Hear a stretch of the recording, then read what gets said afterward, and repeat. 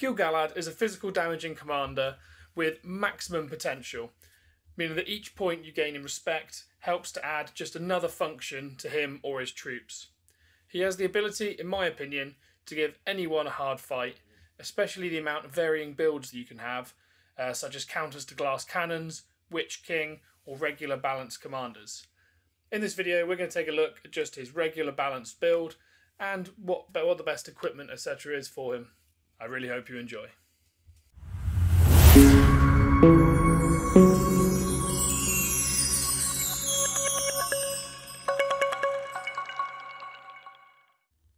So, Gil-Galad is a tier 3 commander.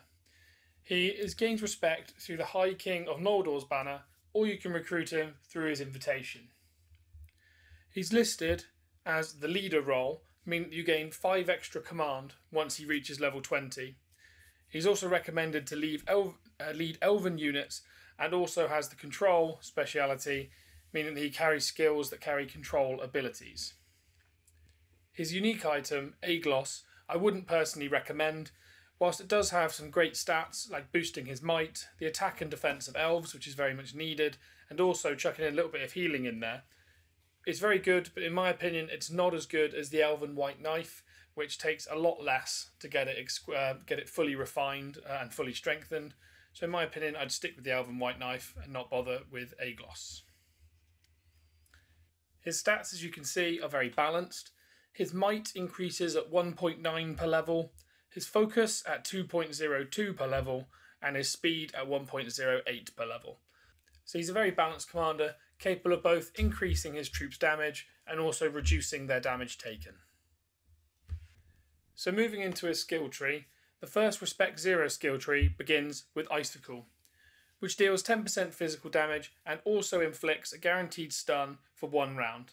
This is applicable against 2 enemy units, and it will hit every 3rd round. Once fully maximised with 15 respect points, this will inflict 150% physical damage, and you'll also gain 15 might. The first sub-skill is Precise Blow. This activates every 2nd turn, and initially affects 1 enemy unit with 40% physical damage. This effect also carries Pursuit, which means that if the opponent's using evasion, it will hit through that evasion regardless. Then when maximised, this can do up to 280% physical damage. The second sub-skill is Dazzle, which hits on every 4th round, so round 4 and round 8.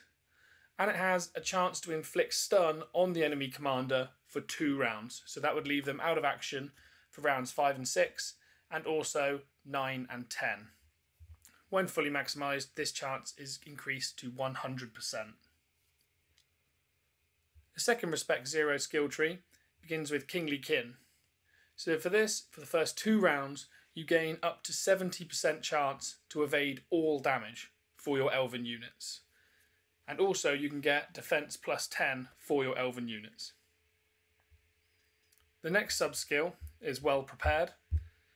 Well Prepared gives your units a counter-attack when hit, or your melee units, sorry, a counter-attack when hit by enemy units within range. Initially this only deals 3% damage, but when fully maximised this is 21% damage. The second Respect 0 sub-skill under Kingly Kin is Exorbitance, which makes your units deal 14% more damage.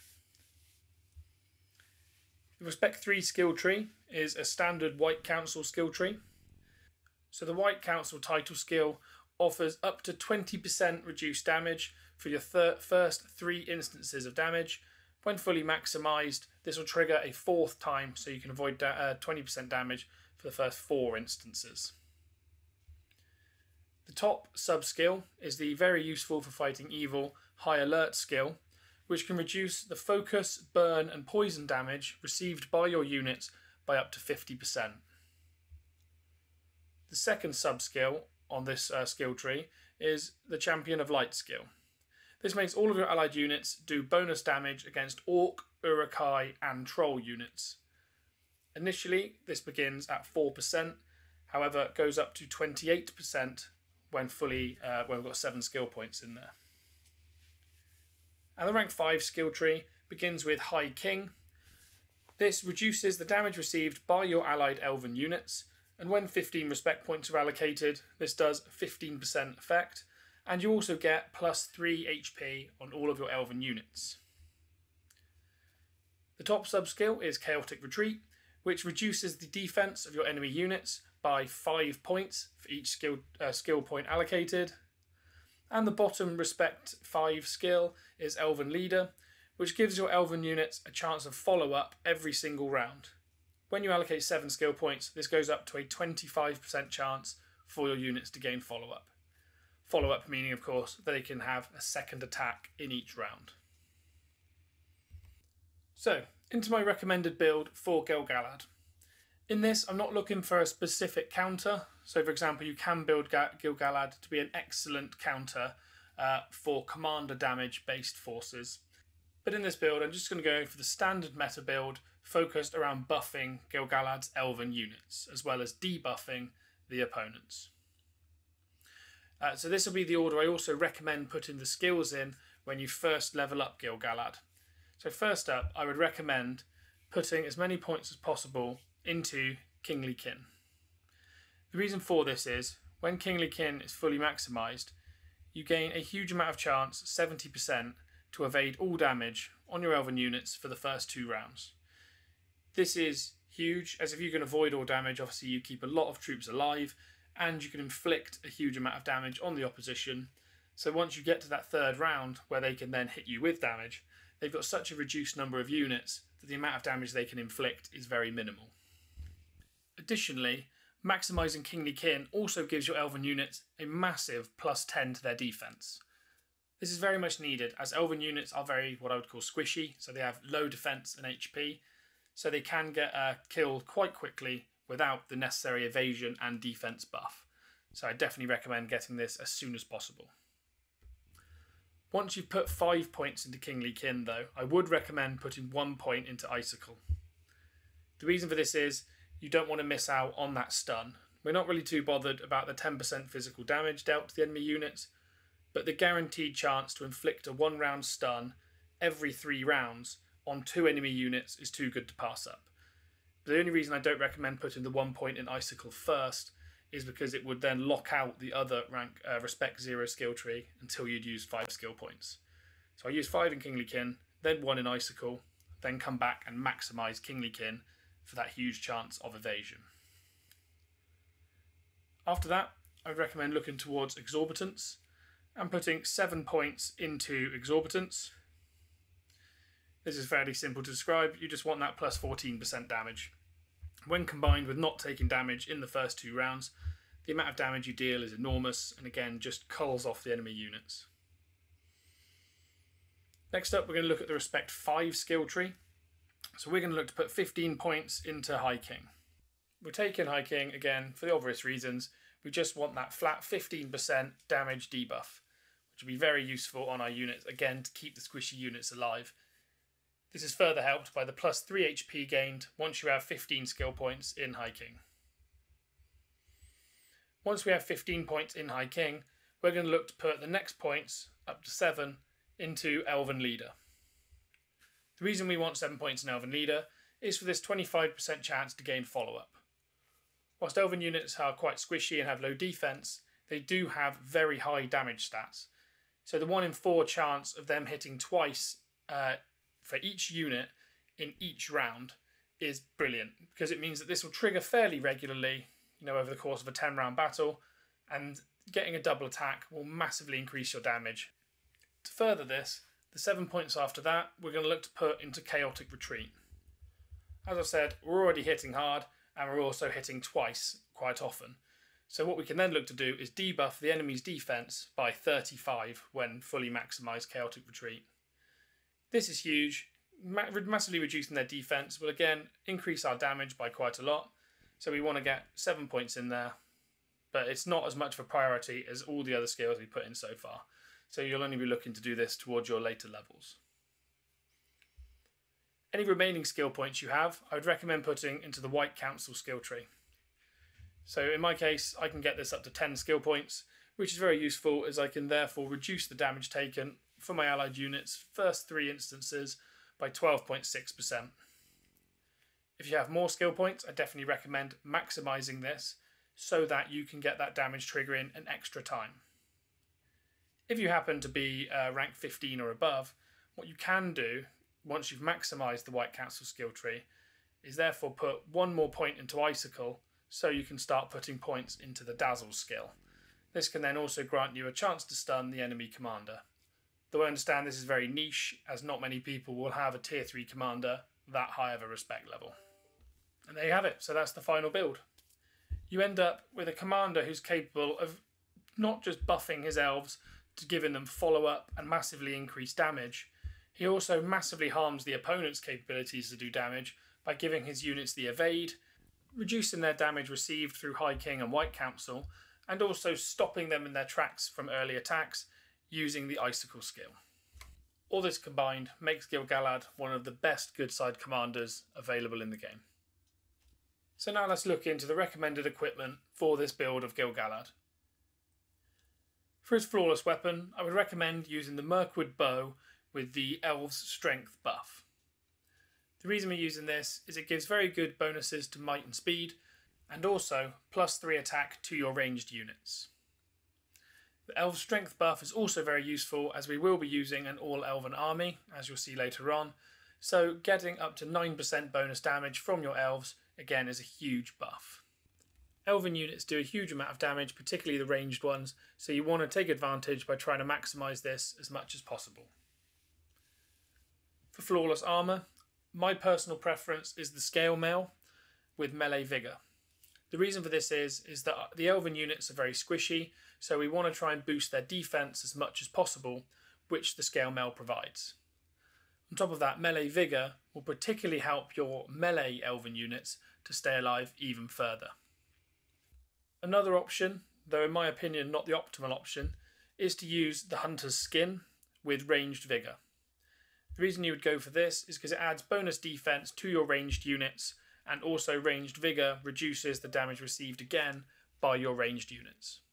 Though in my opinion the issue with this is not buffing the melee units at the front means that your opposition's melee units, once they've cut these down, will then be able to attack directly onto your ranged units, which could cause you to lose a lot more units.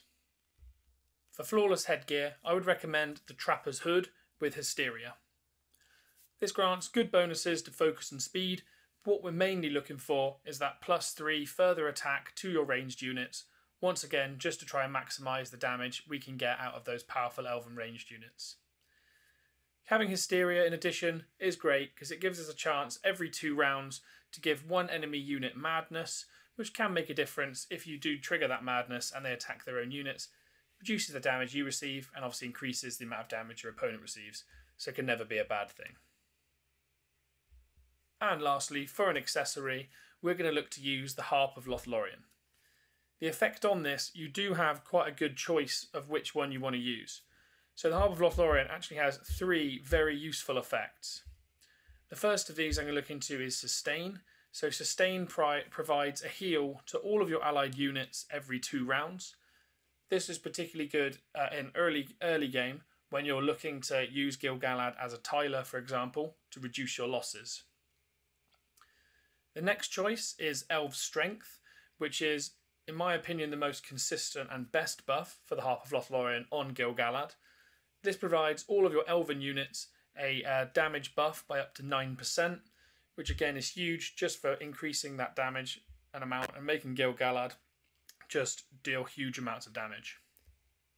However, of course, if you're facing against other opponents in PvP, such as other Gil-Galads or, say, Gandalf the Grey, opponents that use a lot of avoidance or evasion, the Elf Strength will not be as strong as if you chose to use the third possible effect, which is Hunter's Mark.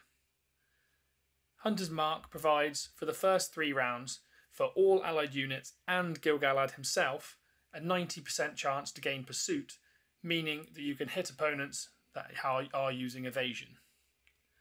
So therefore, in my opinion, it's important to have a look at which one of these you have. I'd always recommend having a Pursuit item handy, just in case you do come up against a lot of opponents using evasion. However, the flat best buff, in my opinion, is Elf Strength. So if you have only the choice of one of these, that's the one I would go for. Now on to exquisite equipment. The best exquisite weaponry, as I stated earlier when taking a look at Aglos, is the Elven White Knife.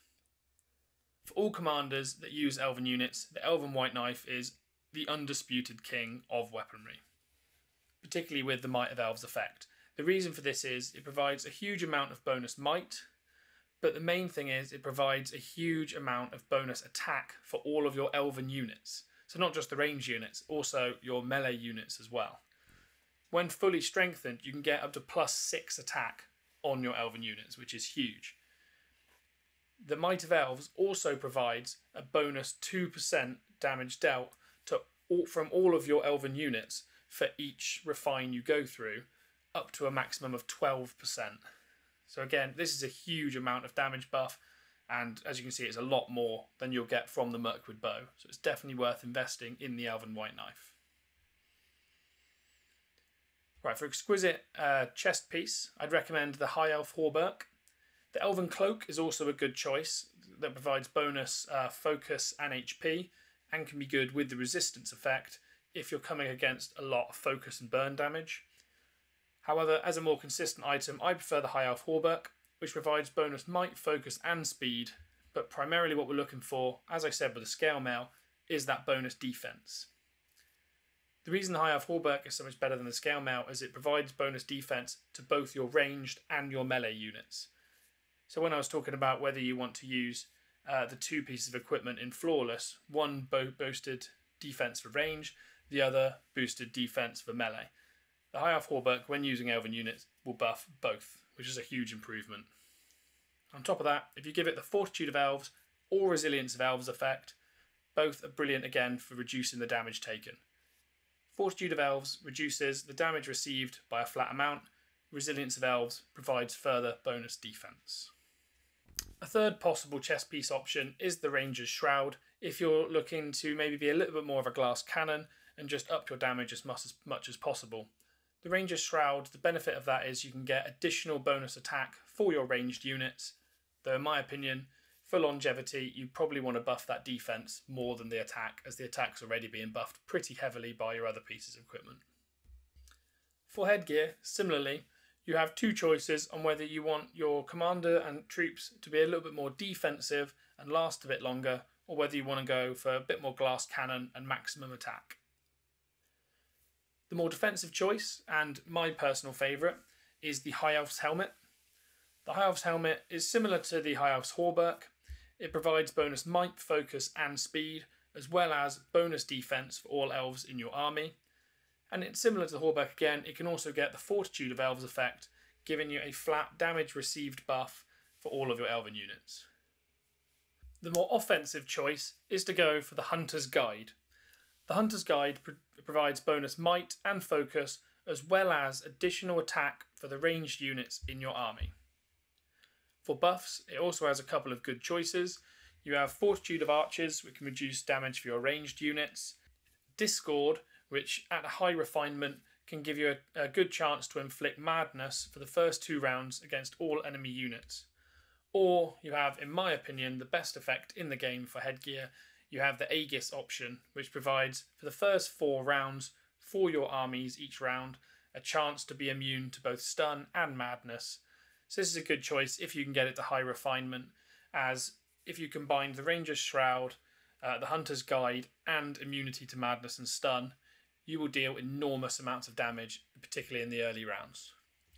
In my opinion, when deciding between the High Elf gear or the Ranger's Shroud and the Hunter's Guide, I think it's important not to get stuck half-half between each of these.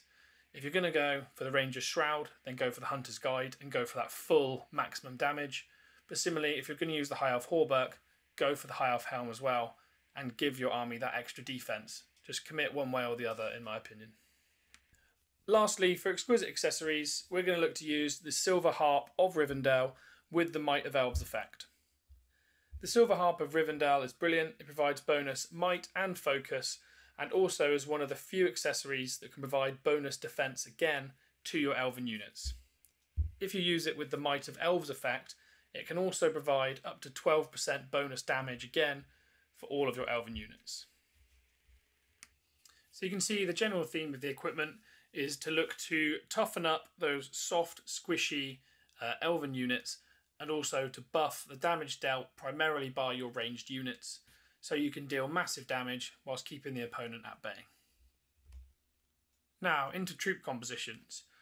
I have kind of 3 different choices for these, which are all pretty similar. The first up is going to be just a standard elf army. We're going to look to use a breakdown of heralds, bow knights and sentinels. The reason for this is these are all the standard available tier 3 elven units. So the heralds will be your melee unit designed mainly to soak up the damage. As I've said previously, they're not particularly great at this, so definitely need those defensive buffs to keep them alive, though they do provide a strong counter-attack and provide pretty decent damage compared to most melee units in the game. You have the bow knights, which sit behind. These are cavalry units, so they can reduce some of their damage taken thanks to the mounted skill, and they're also a little bit more tanky than other ranged units. They're also particularly good if you come up against evil using large units such as trolls or great beasts, as they provide bonus damage against these. The last unit we're going to look to use is the Sentinel, and the Sentinel is an absolutely fantastic unit, deals a massive amount of damage and also has the chance to avoid its first instance of damage. These will be our primary damage dealing unit. The second troop composition, as you can see, is almost exactly the same, except for instead of bow knights, we're going to sub this out for the tier 2 version of the Sentinel, which is the marksman. The reason we're looking to do this is that the marksman doesn't deal too dissimilar damage to the Sentinel and are also extremely cheap. The issue with bow knights being cavalry units is they cost a lot of resources and a lot of time to conscript. So if you're trying to get armies pumped out as quickly as possible, it could be better to use this marksman unit. It's a lot cheaper and conscripts a lot quicker. The downside, of course, is it doesn't have the defensive capabilities of the bow knights. So if these units get hit by an enemy commander or unit, they will die at a rapid rate. But they are capable of dealing absolutely fantastic damage if you can keep them alive. And the last troop composition we're looking at is pretty similar again, but this time we're just going to sprinkle in some of the new neutral units, which are the Keepers. These units are very, very strong damage-wise, dealing a huge amount of damage. In Tactics Evolved, they also have a chance for follow-up, meaning they can get an additional bonus attack separate from Gil-Galad's follow-up chance in his skill tree. So you can deal enormous amounts of damage with these, though defensively they die very, very quickly. So you want to be very careful with these as they can die very quickly and are very expensive. But of course, the amount of damage they deal could be enormous if you get that evasion from Gil-Galad's skill tree to keep them alive. So now we're going to look at a couple of battle reports that come primarily from me facing off against an evil faction. You can see first up, I'm facing off against a Witch King of exactly the same level. He is missing a couple of troops, but the game lists are troop strength, both in the 230,000, so it's pretty similar. You'll see here that we defeated him with almost no troop loss at all. We lost about 750 heralds, and we lost, 21 of our sentinels. You can see here the capability of that tier 2 elven unit as well, dealing a massive 81k of damage. I think that's because it must have procced the follow-up more than the sentinels did, but dealt a huge amount of damage. You can see here we also managed to evade all of that damage from those alchemists right at the beginning of the fight, courtesy of our evade. So we didn't get any damage from that massive alchemist burst at the beginning, which is enormous because we then just took them out and they didn't deal a single amount of damage. You can see my gear here. I am using the Cask of Pride for that bonus defense to our melee units, because at this point in time I didn't have the High Elf Helm. I've also gone for the Elves Strength buff on my harp. The opponent was not using Pursuit, which is the primary thing to see here. You can see his gear is a pretty similar level to mine. However, the main thing is that he wasn't using an accessory with Pursuit, meaning that he couldn't hit through that evasion on my Gil. That is the main thing that you have to watch out for when using Gil-Galad, is if your opponent is using a Pursuit accessory, they will be able to get through that evasion at the start of your first few rounds, which is the primary skill that makes Gil so strong. You'll see second up here, I'm facing off again against a Gorbag, using a very popular build. So he's got a lot of good equipment, buffs his orcs massively, and what he's looking to do is buff those reapers so that in later rounds his reapers can just dish out a huge amount of damage. Gorbag nowadays is quite a popular commander, one of the meta commanders for Evil Side in tier 1 in my opinion. And he's also similar level here, level 43 to my 44. But you can see once again, we've dealt a huge amount of damage, same troop composition again, using the tier 2 archers with sentinels and heralds. And you can see we take barely any damage at all, yet we have to dish out a huge amount of damage. We only allowed those reapers to deal almost 14,000 damage, so basically nothing at all. So he's using both stalkers and reapers in this, so he's trying to really focus on that later rounds, which is probably where he struggled because we just didn't let him get to the later rounds. We killed him by that point. He then immediately attacked us again. You can see he's got an even more different troop composition again, using stalkers this time with full Morgul Arbalests. I think he's just chucking the kitchen sink at us at this point. But you can see we get hit by this again by the same Gorbag, and then we get hit by another Gorbag from another player immediately after, exactly the same time, slightly lower leveled, but again, pretty much no damage at all. So we're just cutting through these Gorbags one by one. This one again is using the rank respect 10 item. You can see that no matter what we're getting hit with, we are suffering almost no loss at all and just completely wiping their army. The reason for this being, as I said, the enemy is not using pursuit, so if you can avoid the opponents using pursuit, you'll get reports similar to this, where the opponents just deal no damage at all and you wipe their armies out completely. Anyway, with that I'm going to look to end the video. I really hope that what you've seen has been informative. If it has, please drop a like and please consider subscribing. I do drop a lot of Rise to War videos and I have more planned in the pipeline for the future. If you do, I really hope to see you on the next one.